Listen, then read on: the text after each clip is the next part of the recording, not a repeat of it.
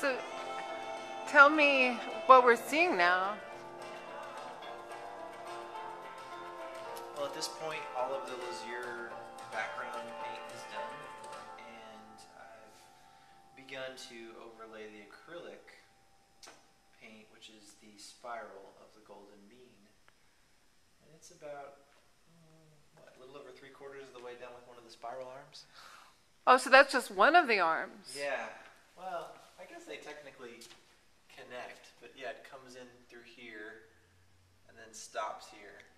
Maybe I do that to have goals with the mural and make it seem, I don't know, like I've accomplished something. But yeah, they're, I think, technically one arm, but it kind of makes me happy to say that they're two.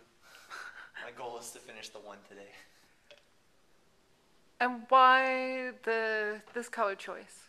Or I guess it's really several shades of colors. Yeah, with the turquoise and that general color scheme is the color associated with the area of the heart, that in green. So that has the symbolic message with the choice of the geometry we've chosen. And also, it really contrasts the warm tones in the background. So that in and of itself is something that I think if you stand back and look at it, it gives a sense of depth and presence that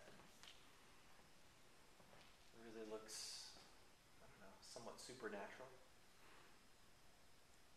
And somewhat three-dimensional. I mean, it seems to be popping out of the wall. Yeah. Which I didn't know how that would work, but it works really good.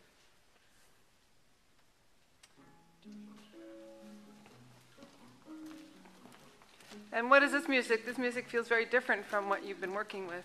It is.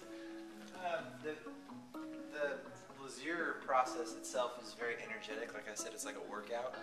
So when you're going all over the wall, kind of have the music that can keep up with that pace and inspire that. And this is very slow, methodical, painting and layering of colors. So I just have a little bit more down tempo.